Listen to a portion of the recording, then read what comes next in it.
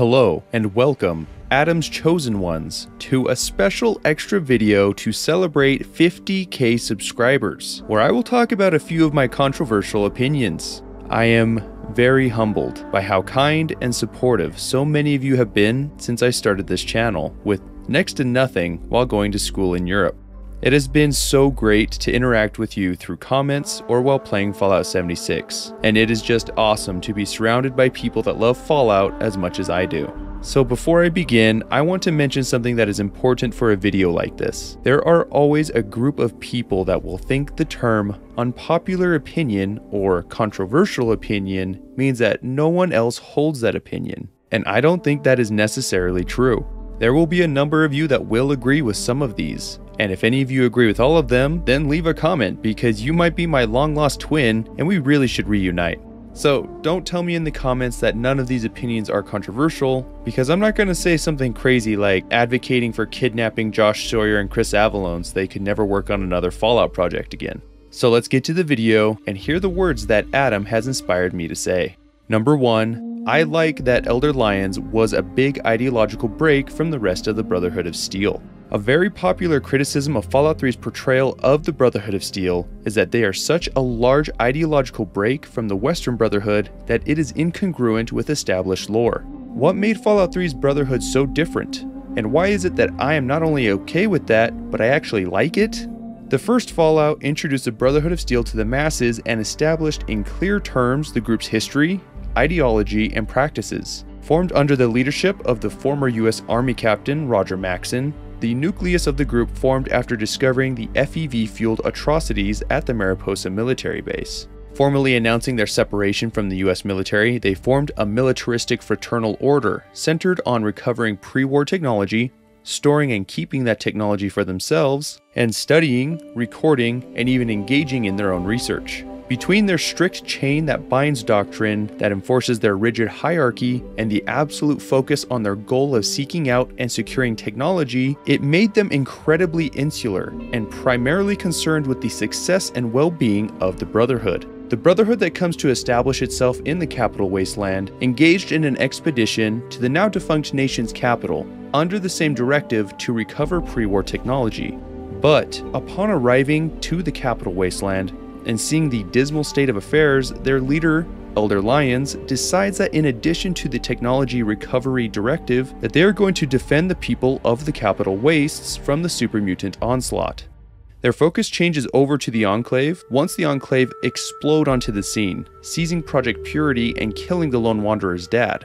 But once the game is complete, the Enclave menace quelled, and Project Purity is successfully started, they spend a good amount of energy distributing the purified water, or Aqua Pura, to the denizens of the wasteland. Logistically, this is difficult, and it ends up being a very dangerous task as well, as the caravans are highly sought after and are coming under constant attack. Elder Lions' approach to governing the Capital Wasteland Brotherhood is a stark departure from the main chapters of the Brotherhood on the West Coast, and for that, it receives a lot of criticism from people in the community at large.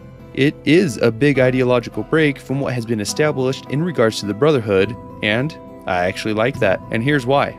Any group of sufficient size with strict ideologies will invariably produce elements that either dissent on certain topics or interpret the fundamental tenets of the organization differently. The number of historical cases are just far too numerous to list, but think about any country, organization, or religion, and to varying degrees, there is at least one element that differs in regards to the initial interpretations or foundational beliefs. Elder Lions is this very natural and organic effect taking place in the Brotherhood of Steel, and it gives us an idea of how the original goals of the Brotherhood can be interpreted in a different light. I think that it is more realistic to have an element of the Brotherhood, be it a small group or the majority of a chapter, break with the common Brotherhood beliefs. Not to the point of contradicting everything that the Brotherhood stands for and believes in, but rather interpreting their mission differently. Lions and his Brotherhood fit that mold well, since they aren't abandoning their mission to recover technology. In fact, they're able to get Liberty Prime working when the pre-war scientists could not. They just have an extra element that believes that their manpower and technology should also be used in part to help the Capital Wastelanders because of their difficult living circumstances due to threats like the super mutants, Talon Company, and slavers. It is also a prudent move for them, since they are new to the area and without any established stronghold, in order to help garner support from the native wastelanders and communities. I think it is also important to mention the Brotherhood outcasts that were introduced in the Broken Steel add-on. There are many that will argue that their inclusion was in direct response to the criticism of the Goody Two-Shoes Brotherhood that they showed us in the base game. And while I myself have not made up my mind on that particular matter, their inclusion is another good step to show the diversity in thought for the East Coast Brotherhood. Not everyone shrugged and went along with the expanded role to provide assistance to the Wastelanders. A significant portion disagreed with that, and would be considered the hardline or orthodox Brotherhood members. They believed so strongly that Lions was wrong that they forcibly broke away and essentially started their own faction, acting independent of the main Brotherhood group to fulfill their directive. That is an added layer of complexity that is not only realistic, but also interesting. We are left to discuss amongst ourselves whether Lions' methods and ideology were the best for the Brotherhood, as well as the Capital Wasteland, or if the Outcasts had the better idea, which makes for interesting arguments among the fans, because fandoms never change. Number 2, we should be kinder to the hardcore original Fallout fans. A good amount of you will already be aware of this, but for those that may not know, there is a relatively small but very dedicated group of people who played the original Fallouts and, when feeling their most charitable, see Bethesda's games as fanfiction. No Mutants Allowed is the site most commonly associated with a lot of the OG fans, although really they are all over in the Fallout subreddits or YouTube comments. Enough time has passed from the good old days of Interplay that the bulk of Fallout's fandom has never played the first Fallout games, and there are even a good number that aren't familiar with the lore or plots. So it can be easy for many people to think that these older fans are overly critical and bitter, and just write off both them and their critiques. Are they overly critical sometimes? Sure. But I think it's prudent to look at these fans with respect to where they came from, to understand why they feel the way they do. I think the most relatable way to think about it, that most of us have personally experienced, is to think of a band that you really liked when you were younger. For whatever reason, their music was important to you and spoke to you in a way that few others, if any, did. Over the years, the artists changed their sound to the point that they were barely recognizable, and you find yourself missing their old sound, or the good old days when they were just breaking out onto the scene. I think this is directly comparable to the kind of experience the original fans have gone through with the Fallout series, and why they feel the way they do or say the things they say. The Fallout series was something special to them, which should be obvious by the fact that they still have some of their online communities chugging along all these years later, and the Fallout of present day is a good deal different from the original games. It is beyond dispute that there are many differences in past and present Fallout. Some of it is obvious, like the isometric versus 3D gameplay, or turn-based versus real-time combat. Some of it is not immediately obvious, like the artistic direction of the world, the narratives and creative decisions regarding the lore and factions, but the differences are certainly there.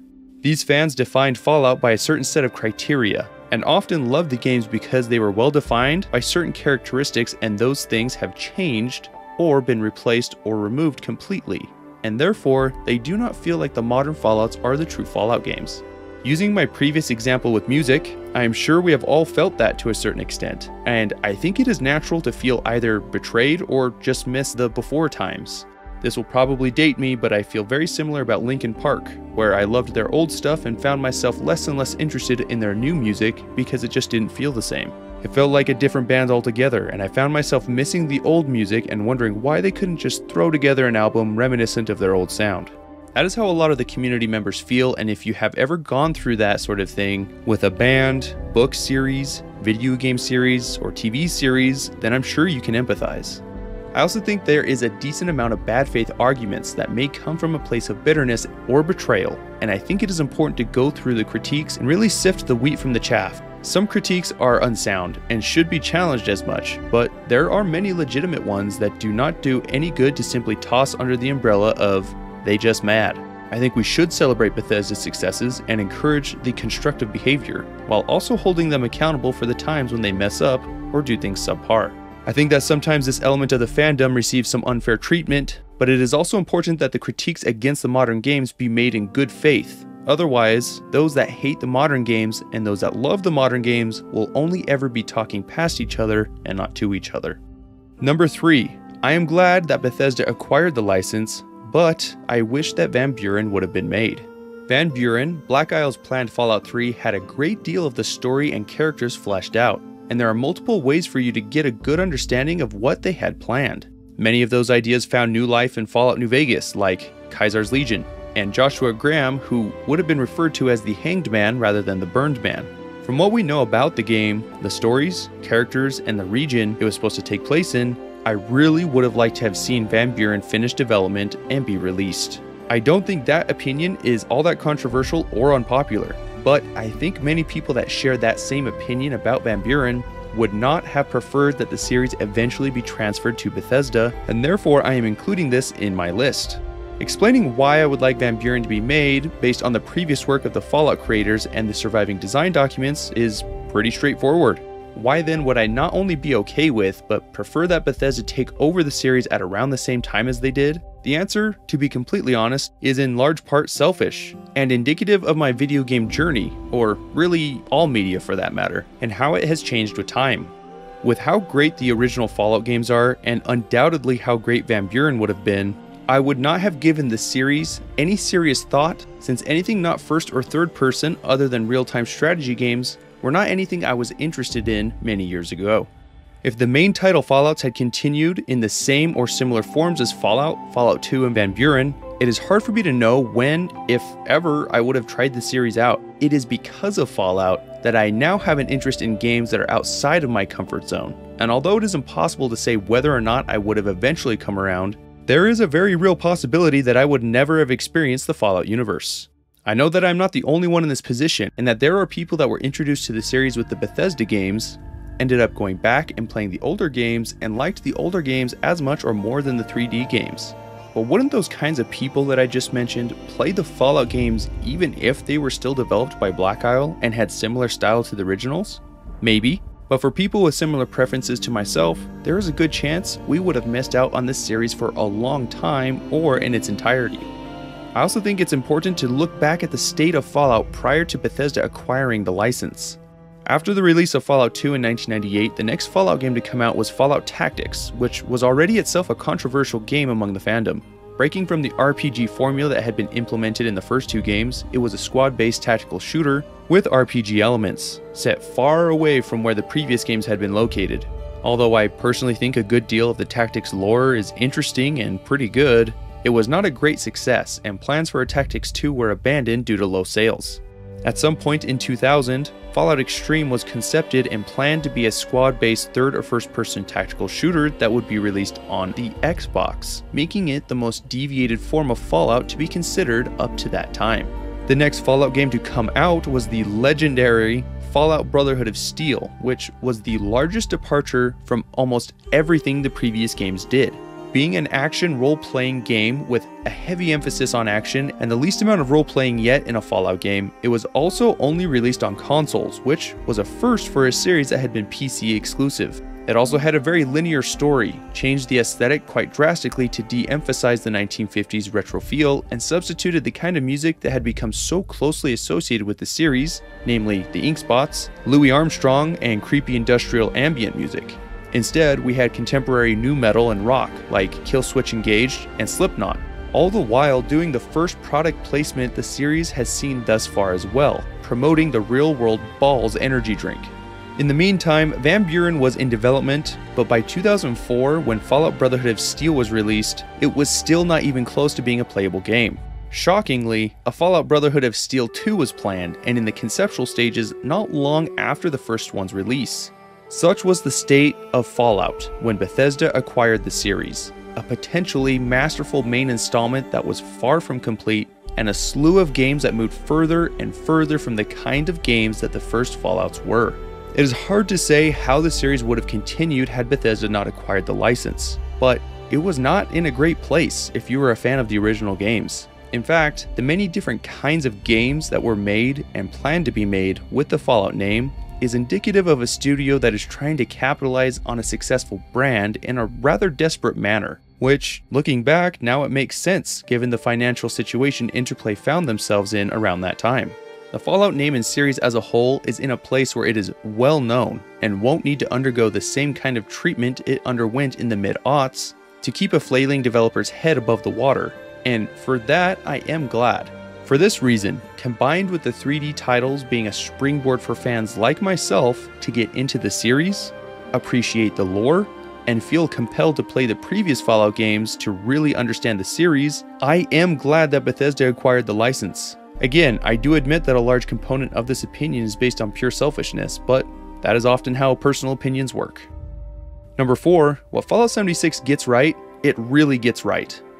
None of the new titles are as contentious as Fallout 76, and there are very good, legitimate reasons for that. The game's rollout and initial state was completely unacceptable, and a series of mistakes made by Bethesda in their push to release the game made those that had faith in Bethesda and the new game lose that faith, and convinced those that were already wary of the game even more so, convincing them that they need not waste any time or money on the game.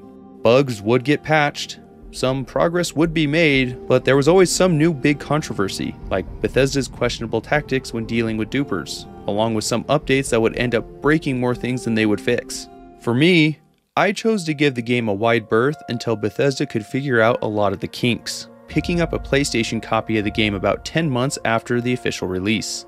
I was only able to play a little bit before having to get rid of my PlayStation, and therefore the only means by which I could play the game, but I was able to experience the game before the large expansions changed the vanilla game significantly, so I was able to play it when there were 0 NPCs except for robots, of course. I found myself agreeing with the widespread sentiment that lacking any NPCs really dampened my desire to pursue quests, since I knew the people that had left the holotape recordings were already dead, no matter what. So what is the point of rehashing what most people have already heard 1,000 times and may even agree with? I do it really only to communicate the fact that I am far from a Fallout 76 apologist, and that I recognize there are legitimate issues with the game and the way that Bethesda has conducted themselves, so that when I say that there are things that Fallout 76 gets right, that people don't immediately disregard what I have to say next. There are some things that 76 gets right, and a few of these things they get really right. Fallout 76 is one of the first 3D games that I will listen more to the ambient music than the radio, and I think the songs included in Fallout 76 radio are top notch. I don't care too much for the DJ for the Appalachia radio, but it's not her that prevents me from turning on the radio. I just really like the ambient music. The music includes elements of bluegrass, often using instruments common to the genre in the ambient music, setting it apart from any other Fallout game to date, being thematically appropriate and not straying too far from what we as fans come to expect from Bethesda's Fallout games. Most of the newer Fallout games, I would not really be able to distinguish the ambient music between them if it weren't for the fact that I've played them so much, but Fallout 76's is immediately distinct, and that is really cool. It really is excellently made and executed, and Einon Zur, who did Fallout 76's music, absolutely knocks it out of the park. Bethesda's developers mentioned Fallout 76 would have a special emphasis on new and different creatures, and on this point, they absolutely delivered. Fallout 76 has an astounding number of new creatures, and rather than being reskinned versions of previous creatures, except for maybe the Scorched Beasts kind of being like Skyrim's dragons, they really make the world that much more interesting since you don't know what kind of creatures you're going to encounter as you enter different areas. Mega Sloths, Grafton monsters, Sheep Squatches, Mothmen, Flatwood monsters, Snallygasters, and Wendigos are just some of the most prominent and visually interesting creatures featuring in Fallout 76. I even think the reasoning behind why there is such a huge biodiversity is rather clever. The years immediately following the war saw a huge rise in mutated creatures that often resulted in the abominations that can be encountered in Appalachia, and presumably a good number of these species, if we want to call them that, died out over time, resulting in the dominant wasteland creatures that we encounter in all the later Fallouts, things like Deathclaws, Yaoguai, and Mirelurks that, for one reason or another, were better suited to surviving in the wasteland. Visually, the creatures are very interesting. They cause combat to be somewhat varied because of different attacks and abilities, and many of them are endemic to certain areas of Appalachia that are very environmentally distinct, making the whole thing feel more organic. I would even mention the increased number of small, non-hostile creatures that are found in Fallout 76 here as well, since it is great to encounter animals who are not trying to kill you, and it makes the world feel more alive. Not in like a lush jungle kind of way though. It stays consistent in not letting you forget that the world ended, and with it, a lot of life, but that creatures in different levels of the natural hierarchy survived in some way, including the small critters that the larger and more dangerous species rely on to survive. Similar to how the ambient music really lends to an interesting and immersive experience, the world of Fallout 76 is top-notch. The diversity of Fallout 76's world and distinct elements of each area make for an overworld that is unmatched by any previous game. Making your way from the center of the map, where the environment is largely untouched by the apocalypse, which is a bit surprising, you will find the environment starts to change as you head north or south, until you reach a ridge that lets you look out over the world and see a visually interesting and different environment, and you cannot help but wonder what kinds of different things you are going to find. Seeing the ash heap from the city of Charleston in the smoky haze with the huge mining machinery looming above the smoke makes you just want to run over there and see what is happening, after gearing up of course. It gets even better as you enter the ash heap and find fissures in the ground that are burning, spewing ash and noxious gases that make navigating the environment a different experience than anything prior. You get to experience firsthand the source of the flaming fissures as you explore mines and see that the coal seams that were mined have caught on fire as you work your way through the choking smoke and ash, fighting mole miners who were pre-war miners that have since changed due to being trapped inside the mines and becoming trapped inside their mining suits, becoming completely dependent on them for survival. All of this coalesces into extremely and uniquely interesting environments at a level that I don't think has been done before in a Fallout game. The inclusion of distant weather effects and other things like blinding light when emerging from mines or dark caves, or the blurriness associated with distance due to an aperture-like effect, all add to the already very impressive detail that went into the distinct regions of the world. This kind of attention to detail bodes well for future titles in this specific regard, since when it comes to the world and environment design, Fallout 76 outclasses all previous games. Let's just hope that they are able to leave behind other, shall we say, less desirable aspects of Fallout 76 from future titles. Number 5, the old games should not be remade like the new 3D games. A very common thought amongst the fanbase is whether or not Bethesda should recreate the old games in a 3D world similar to the Bethesda developed Fallouts. I myself thought for a while that it would be really cool to experience these games in a 3D world, because for me personally, they are more immersive. I like exploring the world more in first or third person, and I enjoy the combat more as well, so for a while I also wondered why Bethesda didn't dedicate some resources to remaking the original Fallouts into a more modern 3D style in order to make them more accessible. But then something important happened. I played the old games. After playing the first Fallout games, I no longer held my previous sentiment, and there are a few reasons for this change in thought. The first issue has to do with the massive area that the first and second games cover. The vast majority of you know this already, but for those that don't, there are a dozen actual locations in the first Fallout, with more in the second, that can be explored in person. And in between all these locations is the overworld that can be traveled through but not interacted with unless there is some random encounter. Just looking at the map areas that are considered parts of legitimate locations that the player can engage with, it is an absolute fraction of the entire area. Some fans have gone through the trouble of showing the different games and the map areas for each game, so it's easy to compare the old style versus the newer Bethesda 3D games. The difference is staggering, as all the events of the Bethesda games take place in an area that is once again just a fraction of the previous games. All the locations, stories, characters, and random encounters occur in an area 1/20th the size of the entire map for Fallout or Fallout 2. And that's not even mentioning tactics. Whew, that's a lot of space. How could the first Fallouts be feasibly transferred to a 3D world like the newest games? The best attempts I have seen at this have been some mods that look to recreate the old games in the New Vegas engine. But even then, they have to use a type of overworld in order for the player to travel between locations and experience random encounters, which is a very important component of the Fallout games. There has been really no great way to address this that I have read or been able to think of on my own, and I don't think it can be really adequately ported to a 3D style without losing too much of its original essence or feeling a little too ham-fisted and clunky. That would mean that the developers would more than likely have to choose a single location within the large area, like the Boneyard for the first Fallout or New Reno for Fallout 2. But at that point, it's not remaking the game in 3D, it would be remaking a portion of the game, and is that good enough? Could that really work? I have a hard time believing that it could be done in a way that would make the majority of people happy, since remaking material comes with the obligation to preserve what made the previous game so great. The old games also have elements that Bethesda has chosen to leave out of their own Fallouts. The fact that you are able to kill children is something that Bethesda would not dream of doing, and it seems like with the exception of Fallout 3, even topics such as slavery have been walked back in the newer titles. If the old games were to be remade by Bethesda, they would invariably lose a chunk of controversial material. I don't want to get into the debate about whether or not that stuff should be there or not.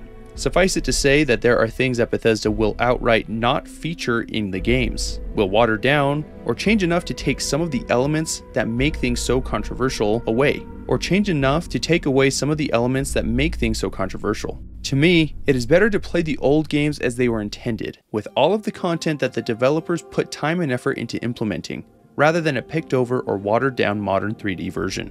Lastly, my final point relates to how players build up the game events, characters, and in-game objects in a different way than those in the 3D Bethesda games. Playing the old games, it is very obvious that there are many in-game objects, be they static or dynamic objects like sprites, that lack a certain amount of definition. Likewise, there are more characters that have no spoken dialogue than those with dialogue, and the player is forced to fill in the gaps in their minds. The combat will often have things happen in them due to the player's luck, or perks that impact the character's chances of catastrophic success or failure. And the player is left to imagine what exactly happened in the scenario where they suffered a critical failure, resulting in them losing their weapon and taking damage, or missing an enemy and hitting a friendly. Everyone that plays the old games fills in these details differently in their heads, and as a result, there are thousands of versions, if you will, of Fallout and Fallout 2. Similar to how several people can read the same book and come away imagining characters differently or interpret dialogue or events differently, the way that the original games were designed lends itself more to player interpretation. Sure, there are voiced characters, there are talking heads that give us a good idea of what some characters look and sound like, but they are in the minority, even among potential player companions. I have a feeling that going back and filling in these gaps, like showing us what the Fallout 1 companion Ian actually looks like and sounds like, might cause a lot more contention and issues for those that have played the games than it's really worth. They are games from a different time, made by different people in different ways, and even though they can be a bit difficult to play and the interfaces are very 1990s, the games are more than playable in this day and age, and if you are willing to give the games a solid try, there's a good chance that you will come to like them for the stories, characters, and events, which, at the end of the day, are the elements that make games so special to us. Number 6. I like the new power armors that are introduced, even though it requires some retconning, and I don't think retcons are inherently bad. Up to the release of Fallout 3, the history and models of power armor were pretty straightforward and uncomplicated. The US Army developed these walking tank-like suits of armor to give fighting units incredible mobility and utility for the amount of protection they provide, and the lore is very clear that power armor helped the Americans beat the Chinese out of Alaska. T-45 was seen as the first model to be used by the military, which then upgraded to the T-51B, which was thought to be the pinnacle of pre-war armor technology for a while. The Enclave spent their years hiding and doing research long enough to develop their own versions of power armor that can be seen in Fallout 2, and Fallout Tactics introduced a very unique looking version known simply as the Midwestern Brotherhood of Steel Advanced Power Armor. Over the course of 3 games, that is 4 kinds of power armor, with 2 of them being developed post-war. Fallout 3 starts a trend that many disagree with or are straight out unhappy about, and that is Bethesda's proclivity to introduce multiple new power armor variants in each of their new games. My controversial opinion here is that I actually like the inclusion of different models of power armor, and as long as their existence is not lazily justified, I am okay with some logical retcons to make them congruent with existing Fallout lore. Fallout 3 alone introduces 2 new power armor models, the Enclave Advanced Power Armor Mark II, which is very different from any previous models, and the Enclave Hellfire Power Armor that is once again very different from any other models. They are both apparently post-war designs, and that is why they are used by the Enclave, while the Brotherhood sticks to the pre-war T-45 and T-51B power armors. But the game also has several unique types of armor, like the Outcast style armor, Tribal armor, Asher from the Pits unique armor, the winterized T-51B, among a few others. This makes power armor a lot more interesting, and while I don't think that the unique power armor sets I just mentioned are all that controversial, I like that Bethesda is both creating new power armors as well as variations on existing power armor models. Fallout 4 started to rock the boat though with the inclusion of T-60 power armor and X-01, both of which made waves because the T-60 was confirmed to be pre-war, due to the Fallout 4 intro that shows soldiers wearing it, as well as implying that the X-01 power armor was also pre-war, since it was on display in Nuka World, and it would be inconceivable to argue otherwise. The presence of these two models do require retcons to the existing lore, but when done properly, it is not the kind of retcon that really changes things or makes massive waves. There are dozens of logical reasons that would justify the existence of different armors, and logically it follows that the US military would have various models of power armor. If the military were holding trials for the next generation of power armor models, they would likely have held competitions between defense contractors in much the same way that they do when looking at a new fighter, main battle tank, or service rifle. That is not even mentioning that different branches of the military would be seeking out their own models and versions that were meant to suit their specific needs.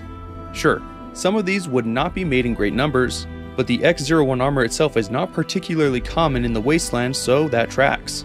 The T-60 power armor is also very close to the T-45, and could represent a model of power armor where they were able to retrofit better technology onto an existing chassis, and the similar looks to the T-45 are an attempt to reduce the amount of retooling that would be necessary to produce the T-60. Think of the transformations the original M4 Sherman went through in the course of World War II, getting up-armored and up-gunned to the point where they were maxing out the platform without fully committing to a new kind of tank. But you're not here to listen to me give conjecture and justification for Bethesda and their inclusion of new power armor models, because the point I'm really trying to make is that the amount of variety that is provided with new power armor is a benefit that far outweighs any kind of light retcons that do not impact the Fallout universe in any groundbreaking way. I am okay with these kinds of retcons, where we get more choice, variety, or mechanics in exchange for subtle changes to the previous lore. Once changes get so large that it starts to impact the old stories, characters, or pivotal events in the Fallout series, that is where I start to draw the line. You probably noticed that I conveniently stopped the Power Armor saga at Fallout 4, and that is not because I think Fallout 76 will ruin my case. To the contrary, I wanted to save the best for last. Fallout 76 stands up, says, "Hold my Nuka-Cola," and goes completely ham with new Power Armor models. In addition to all the variants from Fallout 4, we get new armors like the Hellcat armor, the Excavator armor, the T-65 power armor that are all completely new variants, while also giving us variations of older models like the Ultracite armor and the Strangler Heart power armor.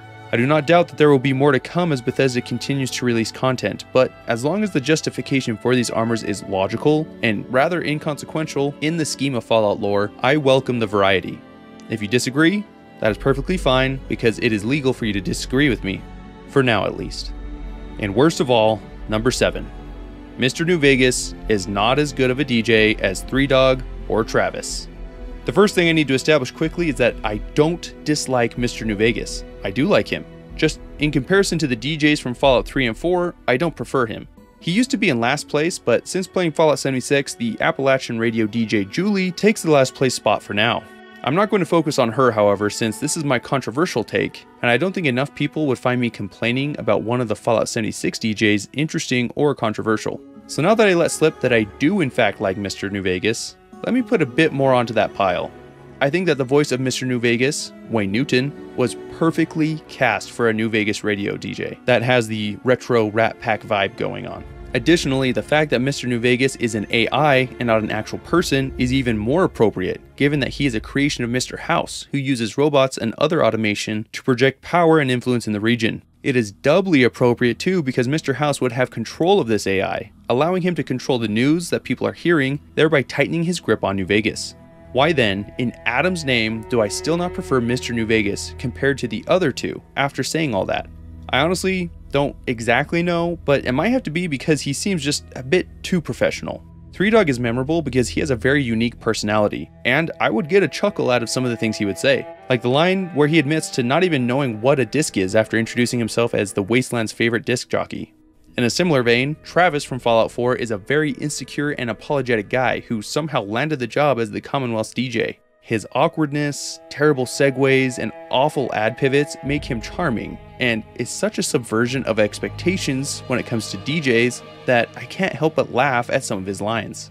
Nervous Travis is so obviously superior to Confident Travis that I did his personal quest one time and will never do it again. But it is cool that you are able to interact with him in such a way that it changes the radio for the rest of the game. Mr. New Vegas does not have that same level of interaction, since you can meet Travis and 3Dog in person, completing quests for them that are unique to them, and you can even kill them if you so choose, resulting in someone else filling in for them. All of this culminates in Mr. New Vegas being a great radio DJ, but not my preferred DJ when compared to the other ones from the series.